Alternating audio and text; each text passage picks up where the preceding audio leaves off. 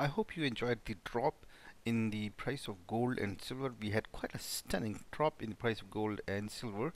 And if you missed it, don't worry. We have some couple of other opportunities knocking at our door.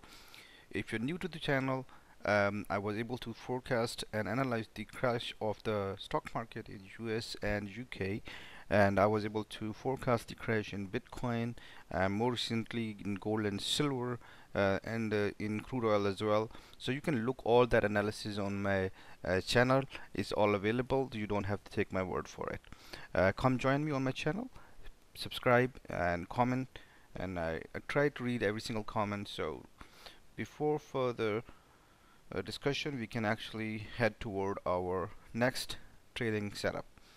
Now, if you are able to, if you just didn't weren't able to take benefit from this drop, don't worry. We have a trading opportunity in today's video.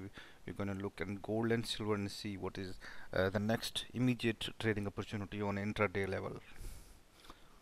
So this is what I'm looking at right now. I believe that we are very close to the completion of wave 2, and we are heading downward then afterward, and I'm expecting a good drop in the price of gold, hopefully today.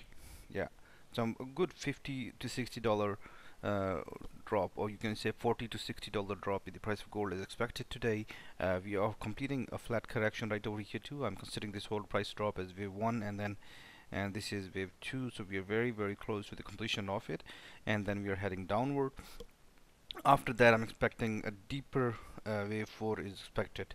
Alright, we don't have to have a deeper wave, but I'm thinking that we will have probably some pause of a day or two after the price movement of today. So it's pretty nice day for gold to go down. Everything is set up. We have broken down the support as well, this one right over here, and we are also seeing a structure forming. We have seen a double top as well, and price has fallen sharply, and then we have spent quite a bit of time, but price did not go in the deeper price area. So everything is set up right now. Momentum is in the favor of the bearish side, and we are also seeing that labeling is also favoring the bearish side of the gold. For a longer term view, you definitely can go on my home channel, and you can view the larger time frame trend for gold. Similarly, we have something going on for silver as well. Silver is a little more labeling is a little more complicated. Here we can see that I'm considering this whole price movement as wave 1, this wave, and this wave 2, and within wave 3, which is the next one, blue wave 1, we have completed wave 1 and 2 and 3 and 4, and I do understand that wave 4 is going into the territory of this correction, but here is the end of wave 1. I'm expecting wave 4 will not be able to enter that. However, this is not a good point to take a stop loss. I think this starting point should be the reference point. Instead, something else is happening in here. Therefore, the reference point for the price move downward should be right over here, which is $22, and I think $22 for price of silver. Right now we are trading at 21.40.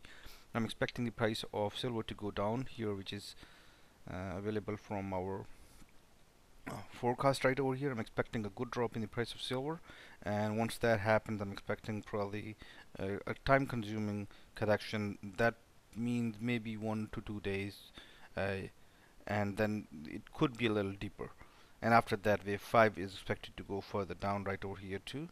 We can bring it right here. Give me a moment if I can see that here. So I hope that I was able to present the trading opportunity today very nicely. We can also see that the support is broken as well, and that support got retested right over here too. After that, we have seen an impulsive and a corrective move. So it's pretty nice setup for intraday trading in gold and silver. For my weekly analysis, you can definitely subscribe, and a weekly analysis will be available in the weekend. Wish you good luck with your trading. Have a good one, and bye bye.